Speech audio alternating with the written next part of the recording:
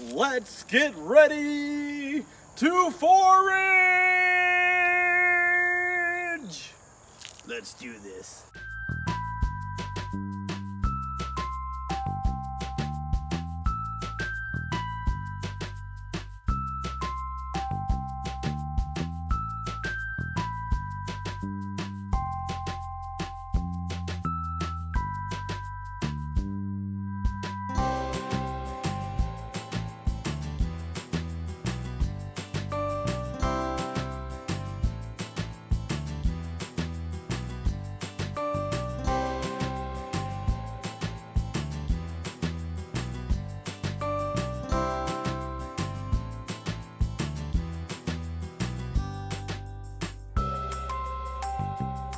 Hey everybody, welcome back to Whistle Thicket. So, we showed a little bit of me foraging.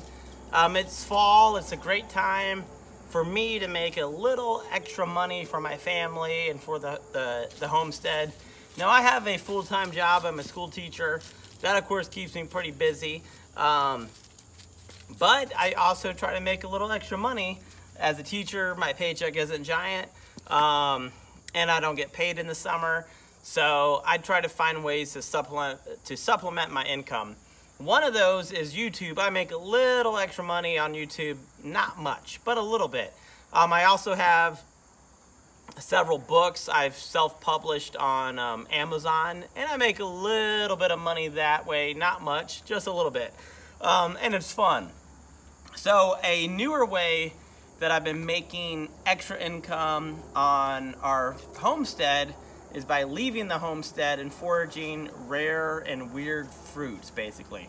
Now, how am I doing this? First of all, you have to find a buyer. And if you live in a medium to larger city, you can probably find a buyer. And even if you live in a small town, you may be able to find folks that are willing to buy your rare food. Foraging, there's urban foraging, there's foraging in the country. I do both. So these are the two fruits that I've made extra money on this year. I've made about $400 so far foraging food. And that's only been, you know, about a week and a half of work. So that's pretty awesome. Now first you have to find a buyer. Where are you gonna find a buyer? Think about local restaurants that may be, you know, a little upscale. I've sold food to restaurants before. Also think about your local community. Local people may buy your fruit as well. Sorry, our corgi and our pig are roughhousing over there a little bit. So I sell pawpaws, which if you don't know about pawpaws, here's a beautiful pawpaw right here. It isn't actually 100% ripe. Most of the pawpaws I've already harvested with my mother-in-law. And I just picked this one because I needed to show you what a pawpaw looks like. This one is not quite ripe.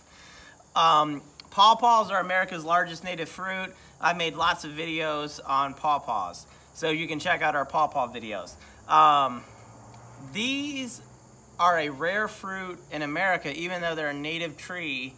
A lot of people don't know about them. Their habitat's been lost. But I sell pawpaws to several places. One, I sell pawpaws to local people in my local community, in my county, that have never tasted a pawpaw before. They taste like a mango/banana is what people compare them to. But I think they have a distinctive pawpaw taste as well that you just can't describe it. Lots of relatives of this plant live in South America, Central America, so tropical areas. But this is our largest native fruit, people. So I sell these to local folks to try them. I sell them to a restaurant, and they make a sauce out of it, which is kind of cool. And then I have a friend that owns a cider business, and he's making pawpaw cider, so that's pretty awesome. This is my second year working with him, and I think I sold about 75 pounds to him. I'm not gonna tell you the price, because you know, People don't need to know that.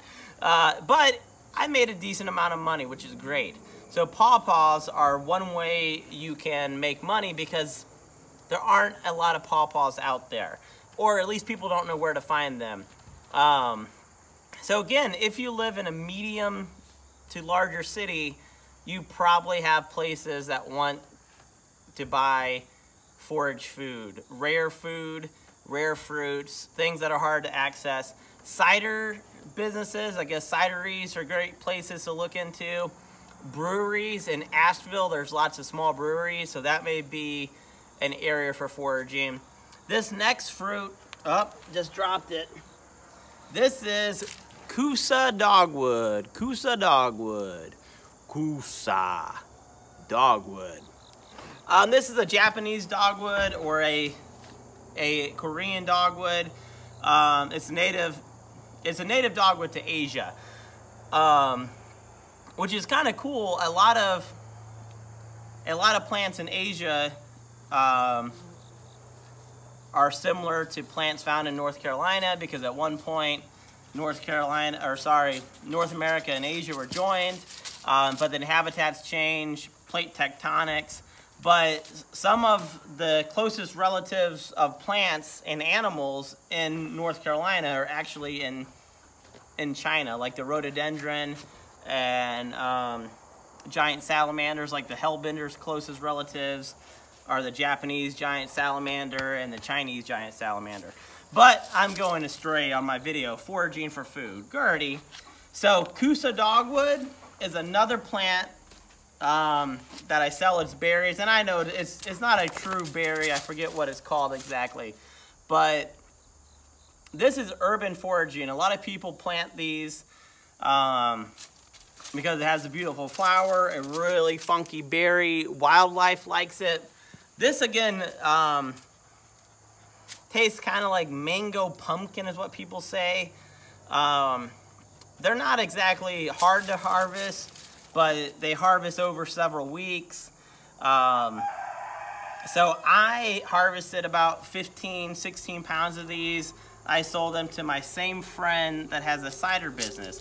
So what I would suggest, if you want to make money foraging, first see what you have in your area. I have stuff on my property. I have mushrooms on my property that I could forage.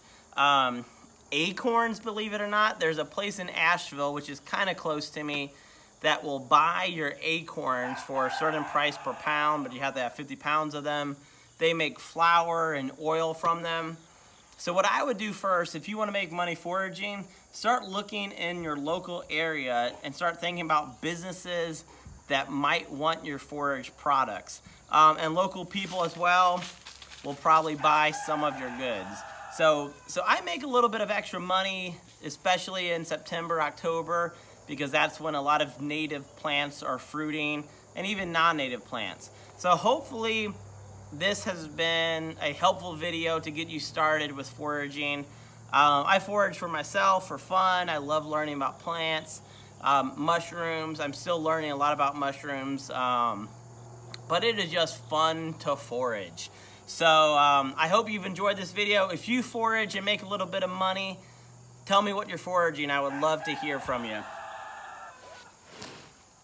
Until next time, I actually just picked these for this video, and I'm just gonna toss these in my woods, and maybe they'll grow, maybe they won't. I'm planning another way I make money off pawpaws is I sell the seeds for about $10 for like 12 to 15 seeds, which is a great deal. So again, I hope this has been a helpful video for you. I would love to hear about your foraging adventures. Get in the woods, make a little money. What can be better than that? Until next time.